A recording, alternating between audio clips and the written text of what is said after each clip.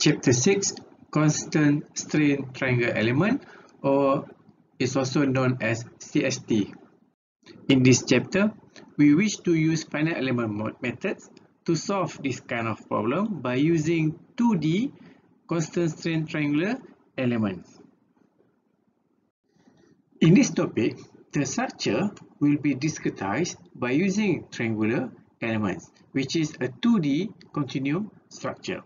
For example, this rectangular shape, it can be discretized into triangular elements by creating this line, so that we will have 2 triangular elements. Or we can create another line like this, so that we will have 4 triangular elements. We also can discretize this rectangular shape like this, so that we will have 3 triangular elements. In fact, we can create any line as long as we can form a triangular element. For example, this trapezium shape, we can discretize this shape into triangular element by creating this line this way, or in this way, if we would like to have 2 triangular elements. In order to form a triangular element, it requires at least 3 nodes, so that it makes possible to create a triangular shape. For example, node 1, node 2, and node 3. These nodes are numbered according to counterclockwise directions, where when we put this point as node 1, then it must be followed by this point, node 2, and this point, node 3. Let's say, if we would like to choose this point as our node 1, then our node 2 should be this point, followed by this point as node 3. In fact, we can start at any point as our node 1, as long as it follows the counterclockwise direction. Besides that, at each node, there are 2 degrees of freedom, which is the displacement in x as well as the displacement in y, which denoted by u and v. For example, in this case, node 1, we have u1 and v1. At node 2, we have u2, v2, and node 3, u3 and v3. In this CST element, there are 2 types, which is plane stress and plane strain, that we will discuss in next slide. What is plane stress and plane strain? So in plane stress, we assume all the stresses that normal to this plane are 0.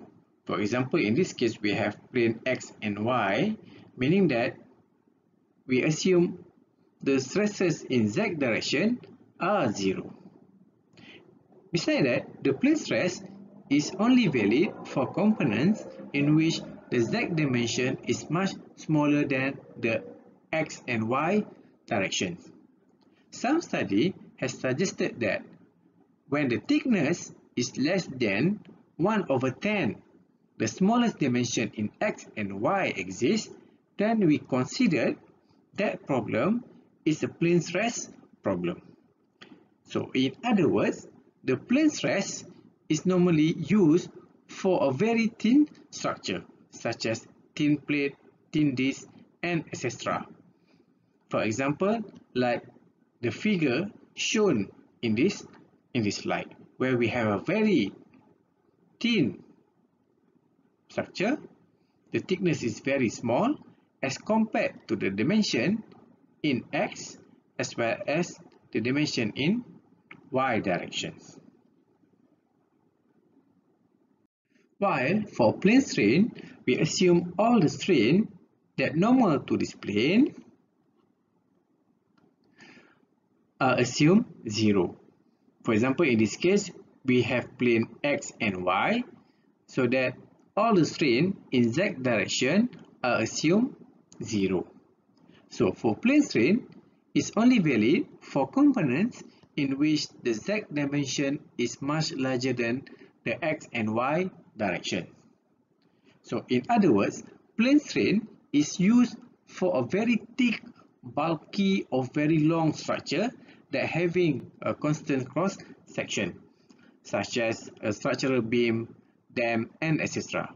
For example, in this figure, it shows that, let's say this is a plane XY, and then as we compare to the thickness of the structure, or the dimension in z direction is much larger than the x and y dimension. So in this case, we assume this problem is a plane strain problem. Let's have a look on the example 1. The figure below shows the cross-section of an infinite length. Here is the keywords, solid trapezoidal block. Another keywords, which dimensions as shown. The bottom face is fixed to the rigid mold, while the left face can slide vertically. A constant pressure loading normal to the top front faces of 100 kPa is applied. The block is made of a material with Young modulus of 20 GPa and Poisson ratio of 0.4. So here is the XY plane. Okay, XY plane. In fact, he has a infinite thickness. Okay, infinite thickness. So the first question, state the problem relevant to this case for the right parameter to be used. Meaning that in this case, we have to determine the type of problem, either plane stress or plane strain. As discussed previous slide, for bulky structure or long structure, normally the condition is plane strain. So in this case, the problem is a plane strain, where the keyword that show that this is a very long structure is infinite length. Besides that, we also can use the word block. Block can represent something that very bulky. So anything that long and bulky structure, then the problem is a plane strain problem. The next question for the same example is to model this problem using two triangular elements, okay, only so as to give the most accurate solution. So there is a condition given to us to create or to discretize this structure so that it could give the most accurate solution. Sketch the model and label clearly all the relevant nodes, elements, and degree of freedom. So here is our layout of our structure, which is a trapezium shape. So next we have to discretize it so that we can form a triangular element. So for this type of problem, the first thing what we have to do is to decide our reference point. So this one will be our reference point, where at this point we will start our coordinate with 0, 0. And I put the notation for these structures to make our calculation easier later on as A, B, C, and D as shown in this figure. So in order to discretize that could give the most accurate solution, the first thing that we have to do is to determine the status of boundary condition at each of these points. Let's start at point A. So at point A, S is been built in or fixed at the bottom here.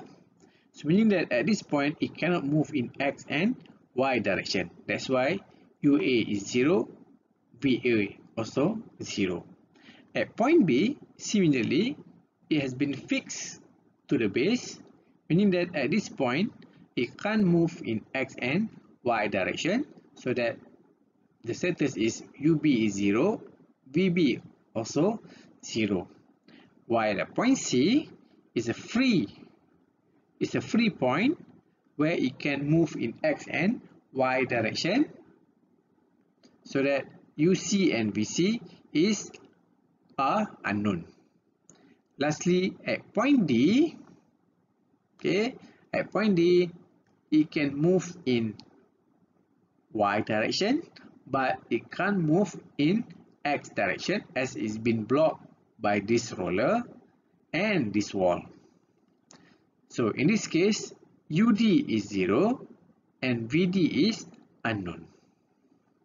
So once we have determined all these status of boundary condition, then only we can discretize this structure so that it could give the most accurate solution. Okay, let's try the first one. The question requires us to use only 2 triangular elements. Therefore, in this case, there are 2 possibilities in creating 2 triangular elements from this trapezium shape. The first one is by discretize this trapezium shape by using line BD, so that we will have 2 triangular elements, element 1 and element 2, that fulfill the requirement of questions. Next is to determine either these 2 triangular elements could give accurate solution or not. To do that, one of the easiest way is by determining the number of unknown degree of freedom in every element. So let's have a look on element 1. So in element 1, there is only one unknown degree of freedom, which is VD, that associated with element 1. So this unknown degree of freedom, we call it as active degree of freedom. So for element 1, there is only one active degree of freedom, which is VD. While for element 2, there are UC, VC and VD, the unknown degree of freedom that are associated with element 2. So for element 2, there are 3 active degree of freedom. So in total, there are 4 unknown degree of freedom associated with this discretization. So these 4 points, meaning that later when we're going to calculate displacement, the stresses and so on, it will be based on these 4 points. So this is for the first trial. Let's have a look on the second trial. This time, in order to create 2 triangular elements, we're going to discretize this trapezium by using line AC. Similarly, next we have to determine either these new elements could give accurate solution or not. By using the same method, we're going to determine the number of unknown degree of freedom in every element. Let's start with element 1. In element 1, there are UC and VC, the 2 unknown degree of freedom that are associated with element 1.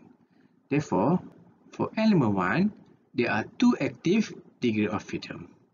While for element 2, there are UC, VC and VD, the 3 unknown degree of freedom associated with element 2. So for element 2, there are 3 active degree of freedom. In total, there are 5 active degree of freedom, or 5 points degree of freedom. So we can notice that in this second trial, by discretize this trapezium using line AC, it gives more points as compared to the first trial when we discretize the trapezium using line BD. As we know that finite element method is an approximation method, and in any approximation method, in general, whenever we use more points, normally it will give better accuracy or a better solution. Thus, in this case, we can conclude that for our next calculation step, we're going to use this second trial discretization, which is by using the line AC to create the triangular elements.